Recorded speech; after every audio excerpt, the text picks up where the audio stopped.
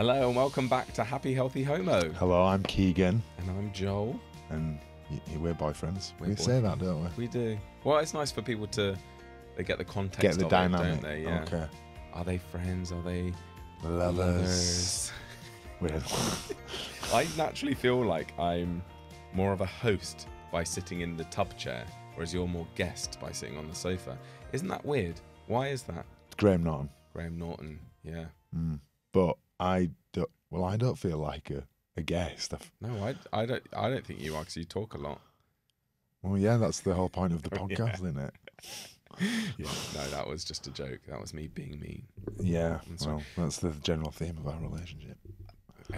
Everyone who's been following us a while knows that's not true, because you're normally the mean one. No, I'm not. I'm the browbeaten one. The one who's made to stay at home and do all the chores and things. That's not true. Supplicated. I do my fair share of chores, I think. I think we have a very good balance of chores. We do, don't we? I'm just going to move away from that narrative that's not true before it turns. We actually do have a very good balance of that, and we're living together very well. If you don't know, and this is new, I've only been living with Keegan for 7-8 weeks, couple of months, just under a couple of months. Yeah, a couple of months, yeah. And it's going well. Anyway, today's episode is all about dating, relationships. Well, I don't think we're going to cover everything in one episode, are we? Basically, these first 4 episodes that we're filming are kind of like overviews of big topics. Yeah, because we need your input, don't we? Yeah, we need to hear from you guys about specific things you. Ooh, my voice cracked then. I'm still going through puberty, clearly. Of things you want us to cover, and maybe you disagree with things we say, maybe you agree. Yeah, we always want if we opinion. can bring another side to it, or something that can help us. We've always said this is like a growth, a progressive thing for us as well. You know, we want to have conversations, and I will usually try to play devil's avocado. He loves being devil's avocado. Yeah. So please get in touch with us. Email us at hello@happyhealthyhomo.com. There we go. Socials are the same. Comment below on the video. Get your questions in, because then as we're going forward, we can start to incorporate that into what we're talking about. Because I think that's this is not about us stroking our ego, talking and expecting you to listen and agree. It needs to serve a purpose. Yeah, and that's you guys. So please. So this was sort of spawned, I suppose, by weird verb. It's not a weird verb. You're making it weird. I just think I overthink everything, guys. I'm the overthinker. Keegan's the one that's chill. Well, you're not chill. You like things done. I'm very uptight. But I don't overthink. You don't overthink. I don't think he has a single thought in his head sometimes, whereas I have too many. Sorry, what? I had a question saying, how do you navigate the gay dating pool? Because I'm really struggling. And I answered it on one of my videos, but I thought we could talk about that a bit more today. What do you mean struggling? Well, that's the thing. They didn't give any more info, but I'm imagining in my head they have a habit of dating the wrong person. Nothing ever comes to anything. I love that you're completely projecting and making this up. Well, what else am I supposed to do? Because I don't know what they mean by struggling, but I was trying, in order to give an answer, I was like, maybe they mean they're struggling to get dates. Maybe they go on the dates, but then they always get ghosted. Maybe so. Just these sorts of problems, like how. Well, let's break it down. Break it down. Okay, so dates. So it's a numbers game, right? Yeah. It is a numbers game. You've got to be in it to win it. We said that last episode, but it's true for this. You take a very pragmatic approach, and it's the same as if you were applying for a job. You work out how many applications do you need. I'm doing this for a job, obviously, not for a date. Boyfriend applications. Boyfriend applications. See here. Not for me, obviously. No. Applications. How many applications do I need to send in to get an interview? 10 applications gets 1 interview. How many interviews do I need to get a job? 10 interviews gets me 1 job. Ergo, I need to send 100 applications. Numbers. And the dating will be the same, right? From so many chats, you get so many first dates. From so many first dates, you get so many second dates. From so many second dates, you get like a filter. Exactly. So that's a number. That is a numbers game. Yeah. And that's unfortunate. Yeah. And because it's not a very raw. It's like, you know, we all have this idea of, you know, it's how you meet somebody, and I met them because I was very pragmatic and I had an Excel spreadsheet. Is not sexy, but you know, you've got to kiss a few frogs. You just got to work your way through. Not like that did not sound. I did not mean it. Oh, dear. Well, let's take the average person. If they're looking for a date and relationships, they're probably going to be on apps like Tinder or Hinge. They're the two that I used. And I think they are. And we are saying that apps are the way to go. Real life dating is. Real life dating is possible. I mean, we met in real life, not on an app. IRL. So that can happen. I never thought that would happen. Like every other person I've dated has been through an app. So apps to me is normal. Yeah. And I'm like, how on earth do you meet someone in real life? But okay. We managed it, which was amazing. Yeah, serendipitous. I've said that word twice this session. Yeah, I suppose it's like you can use Instagram. I mean, people just use Instagram as Grindr, don't they? But well, they try. Instagram or socials. Yeah, people, you could use that if you're interested. But I think one big mistake that you can make when dating is that you get too hung up on physical features, too hung up on the idea of somebody. So you might have met them and gone on a few dates.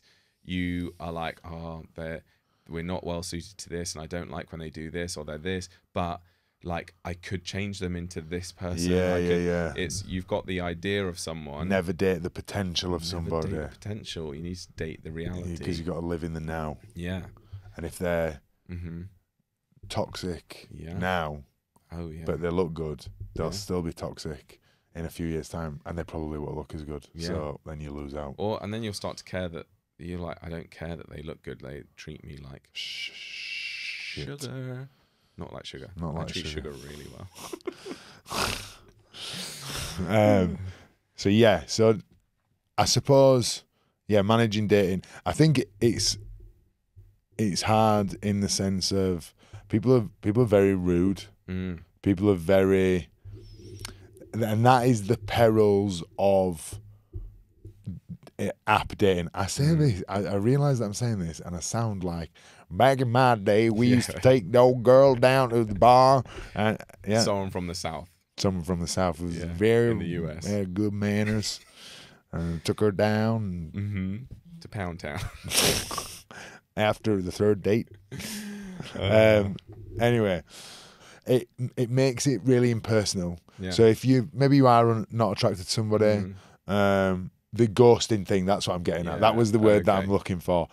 And that, if you get ghosted like a few times consecutively, it's like it can be really painful for your self-esteem. Well, yeah. I don't know about you, but I'm sure you've been ghosted. Everyone's had an experience been ghosted, of it. Like, I've been ghosted, and I'm really embarrassed to say that I have also ghosted people. Yeah, I've ghosted people. To share why I've done it, because I've admitted that before, and people were like, Joel, that's awful. And I'm like, I know it's awful, and I'm not sharing it in a way to boast about it, but sharing it for those people who have been ghosted, that it's not always as bad as you think. It's often not about them. No. I know when I've done it, it's because I've gone, they're going to think I'm a horrible person. Like someone who's not good at confrontation unless it's needed. In that scenario, I'm like, I can't text them and say, sorry, had a great time, but you're not my type, or I don't really feel anything. I'm like, it would just be easier for them if I just slowly started not replying, which it's not, and that's not the case. But just to reassure you that because you can think when you get ghosted, they think I'm awful, they think I'm disposable, they think this. Quite often it's just that person is not good at communication. Definitely. But it's again the intention, and it's that is difficult to navigate, and it's demoralizing if you go on date, and it's like no, and then you start to go, where is this person? You know, where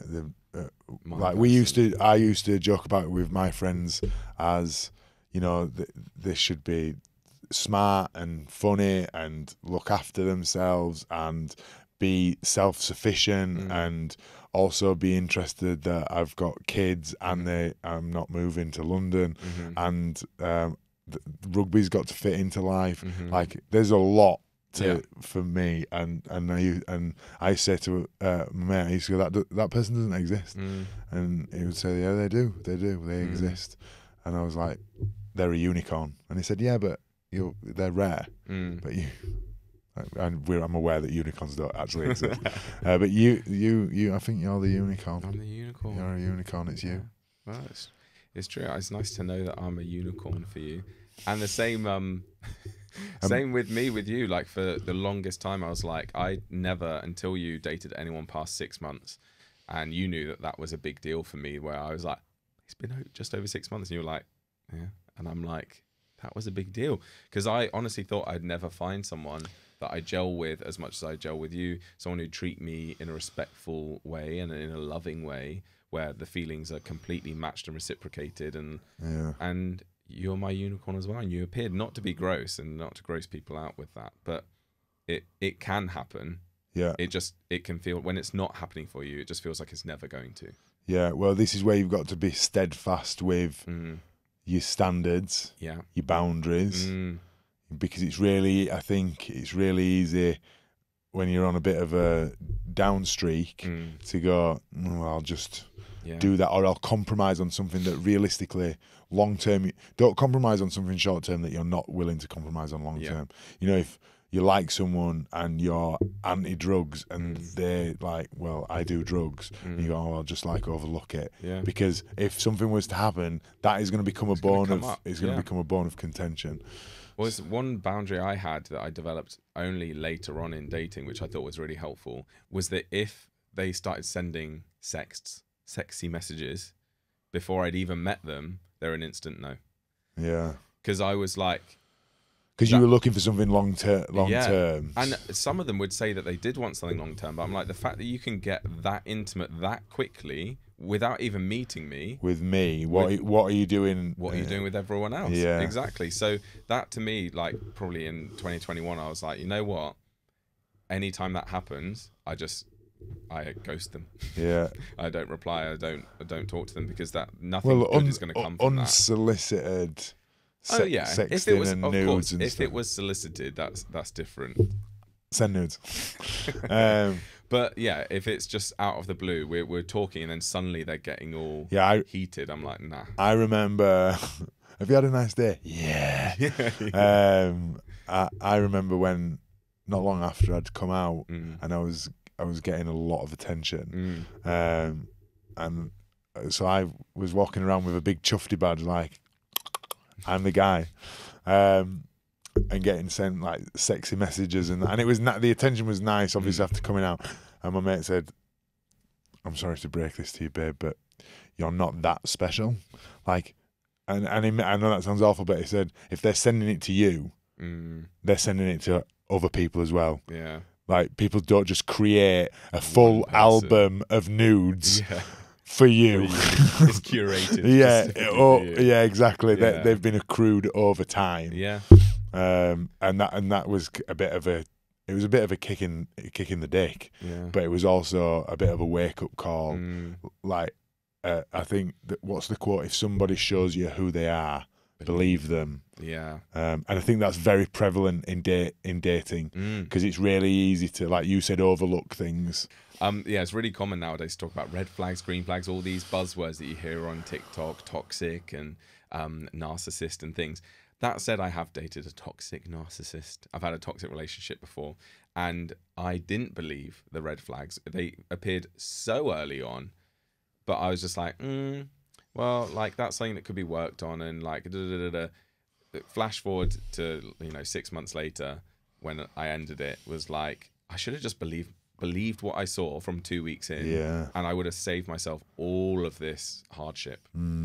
So the writing is often on the wall. But people say it's called sunk cost, isn't it, or something? The sunk cost fallacy. So that is like, the easiest way to describe it is with gambling. Yeah. So if you've put money in a machine and you've put £20 in, you go, well, if I walk away now, Yeah. I've lost that £20, so I need to keep Yeah. putting more money in to get that back. But then you obviously spend more time, Yeah. and so people do that with relationships. I heard that with a well. They were like, it's like you're digging this well looking for water, and you're digging, it's getting really dark, you're going far down, and you're starting to think, I don't think there is any water here. But you're like, but I've dug all of this, and what if this next spade full of mud leads me to water? Yeah. But actually, it could be that there's water over there. You need to get out of the well and like abandon that, but no one wants to abandon the work that they've put into things. But realistically, you've got to think of it as not the work that you've put in, but the work that you're saving. Yeah. Because what if you had to go another 20 feet down that well to get... Also, it shouldn't be that hard. Now having finding a relationship digging with you. Oh, well, right. Oh, not the well. Not the well. But there's machines Shouldn't now. be that hard. Just use a digger. No, it shouldn't be that hard. Having been with you, I'm like, oh, it is really easy and light and like the relationship. The relationship. Yeah. And it's like that's not to say it doesn't require effort, and of course there are good days, bad days, but the bad days are never that bad. Do you know what I mean? The bad days are like, oh, we got impatient at each other and snapped and then apologized and then moved on. Like the bad days aren't long drawn out arguments, the silent treatment, being annoyed, being petty and sniping at each other. Like that's not what you should be putting up with in a relationship. Yeah, it sounds like a broken record here, but it all comes down to communication. So when you're dating, it's communicating. This is what I'm like. When we first started dating, I remember saying to you early on, I'm not actually looking for a boyfriend. I've got a dog. I've got 2 kids. I'm not moving to London. I don't know. I don't think you said you weren't looking for a boyfriend. I wasn't. You weren't. I know you weren't, but like you didn't say you weren't. Because if you said that, I would have run away. Oh yeah. Well, I certainly wasn't. But which is probably why I was so upfront about it, because I thought I'll just scare him off. And I was like, I'm not moving to London. I've got 2 kids. I won't do this. I'm not doing that. I'm not doing, which I thought would scare Joel away, but I actually made him go, no, yeah, that's everything that I'm kind of looking for. But I thought you said that. See, this is revealing, guys, because the way I speak about that, when I was like, Keegan was really upfront from the first time we met, going, so if this works, what will happen? Because I'm not going to move to London. I viewed it as a really mature thing, and you were like getting your boundaries out there. Well, I was getting my boundaries out, but I was probably quite aggressive with it. Like I could have probably done it in a bit, like, mock. Oh, I didn't think it was a bad thing. I liked it. I think it's sexy when people have boundaries. Not in a weird way, just as in like they know their mind, they know what they want. Yeah. And I'm not here to mess around. I'm here to get it done. Get the deal done. Yeah, so boundaries. So I was like, well, this is it. Take it or leave it. Yeah. Which is the way to be. Yeah. But maybe I did it to scare you off rather than to invite you in. But I'm glad it didn't scare you off. Well, yeah, you must be glad because you wouldn't be with me. Well, but now my overthinking brain is like, am I holding you here against your will? Yes. There's a gun down there. Obviously not. Yeah. You've made it awkward now. Yeah, we're going to have an argument about that.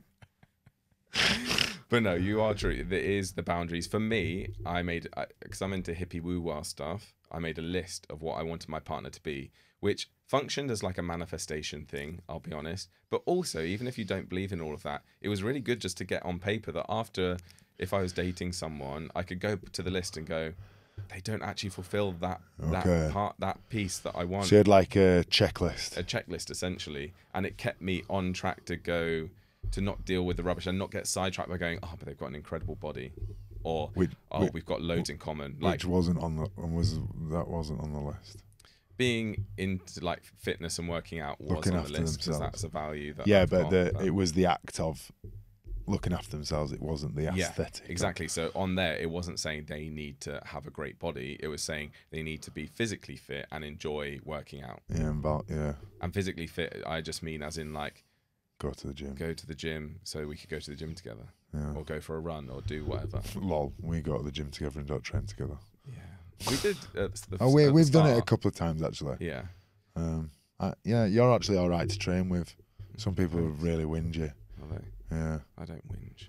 I like training on my own, don't I? I don't Yeah. really train with other Same. people. I like putting my music in and just, you don't listen to music, which I think is strange. Yeah. Anyway, we digress. Anyway, I think we need to wrap this episode up here. I know it's a shorter one, but we're on a time limit, guys. Yeah. And I mean, dating, we've only spoked. We've only spoken about dating now. We've not even spoken about relationships. There's so much to unpack with it. So please, like I said, get your comments in, your questions. Where can they email us, Joe? hello@happyhealthyhomo.com. And all our socials are Happy Healthy Homo. And yeah, comment below, review the podcast, share it. If you found it helpful, funny, insightful, or you think it's going to be good for somebody, then please pass it on. That's what this is about. It's about just giving different perspectives to different people. So thank you very much for watching or listening. Thank you for watching, and we'll see you next week. Bye.